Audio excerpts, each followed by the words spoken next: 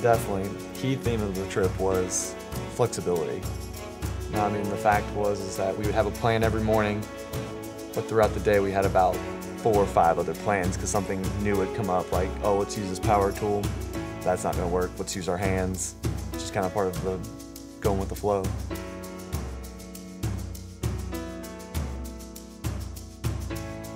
There were days that we were not getting our supplies on time and we weren't able to finish our projects when we wanted to because it just got put off by the materials not being there or just unexpected things that would go on with our projects.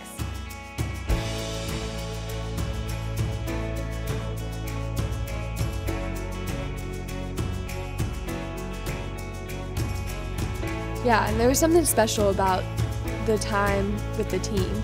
You know, it's like we had the time with the kids and the Roma people, and but those moments that we had with the team was so special. A lot of little groups would separate from each other, but it was nice to know, and it was nice to get to know just like people individually. And I really think that that helped us bond as a team as well.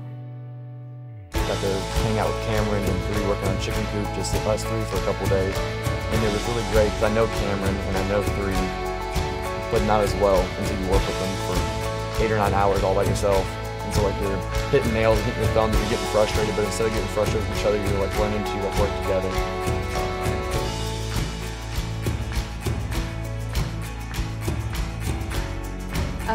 I think we all just long to love and be loved, and I think I just saw that. That's just natural. That's how it is with us and how it was with them. And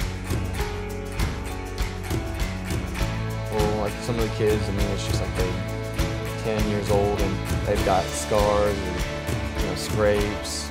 That definitely broke my heart to see some of that stuff because I just watched kids beat up each other and having to break that up and try to explain to them that that's not okay.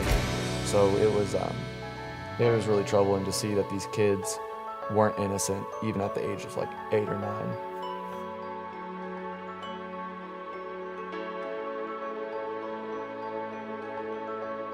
At the village when we were playing with the kids, and I just looked around and I saw all these, our team members loving on these kids that may have had lice, all this other stuff, but they didn't care. They were still loving on them. It was just cool. It was a cool view to see how much love they had. It wasn't a worldly love, it was a Christly love. It was cool.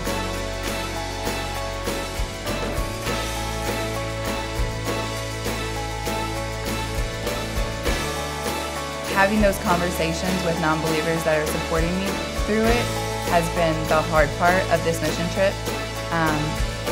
So that's my mission right now, to be talking to my non-believer friends more about what we did and why we did it.